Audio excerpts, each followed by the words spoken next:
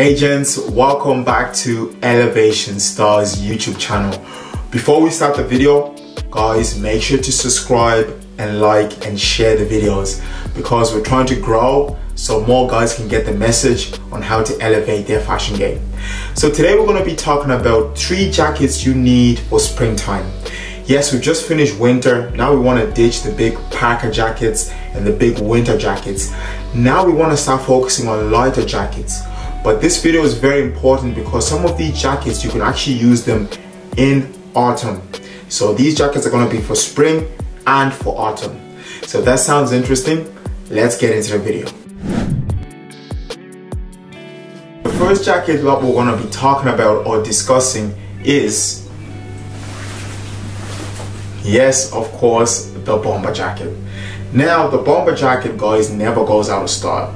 I know at the moment people are not wearing it as much. They're going for more varsity jackets, but this is such a minimal jacket and it goes with anything. White leather sneakers and jeans, chinos, Chelsea boots. You can always try a bomber jacket, you can never go wrong. The colors which I recommend for this would be navy, olive, or go for black. I have another one which is in the color salmon, and as well it looks great. Now these are perfect for spring and for autumn because they're light enough, and as well they give you that little bit of layer which makes you look cool and masculine. So for my guys who are following the fashion trends, I have, like I said, the varsity jackets.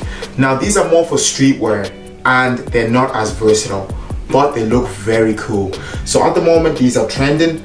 Try go for colors which are a bit out there because with this fashion trend now that's happening of casualness, people are dressing more to stand out. So try to go for colors like red, yellow, and of course black and purple. Now the second jacket you guys need for spring is the overshirt. Yes, the overshirt.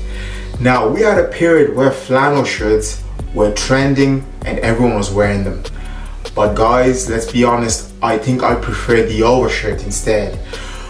The flannel was great, but I found it was the colors of the flannels were taking too much attention away from the outfit. So you could wear a red flannel with an all black outfit, but it just made it stand out too much. But the overshirt can be incorporated easily into your outfits, especially when you're rocking denim.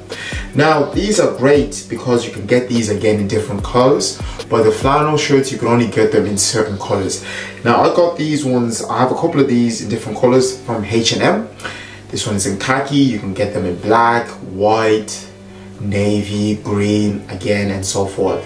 Now these are great for streetwear and for denim, but I wouldn't recommend dressing these up as it will make you look a little bit casual and you look a little bit tacky. Now the third and final jacket which is making a comeback, and in fairness I actually need to get this myself, is the Harrington jacket. Guys, the Harrington jacket is making a comeback in 2022.